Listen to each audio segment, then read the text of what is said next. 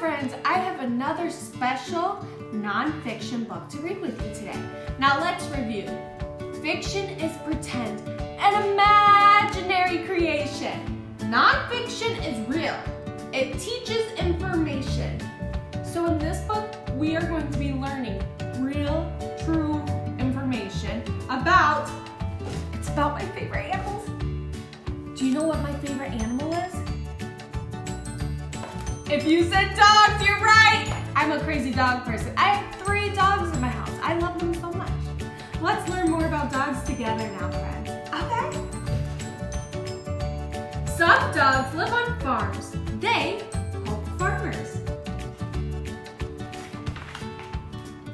Dogs protect the farm. They watch out for wild animals. A fox may try to eat the farm animals. Oh wow, look at that dog doing his job. What a good boy. Dogs use their sense of smell to protect the farm.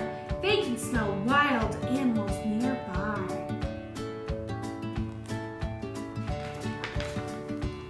Dogs use their sense of hearing. They perk up their ears to listen for wild animals. Look at those ears, they're so tall. Dogs bark to scare away the wild animals.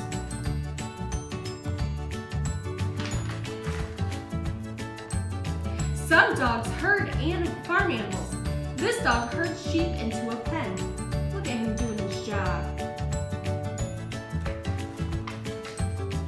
This dog herds a flock of ducks.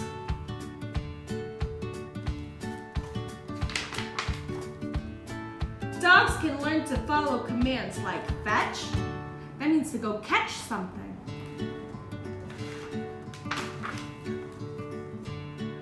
Dogs can work and play on the farm. Oh look, he's playing with a little boy. I bet you they're best friends. The end. Now this page has the glossary with different words that you may need the definition for. And then they give you resources on where to learn more about dogs. That is so cool. I did not know that dogs worked on farms and they had so many jobs. Does your dog live on a farm? Or have you seen a dog on a farm before? It's crazy how smart they are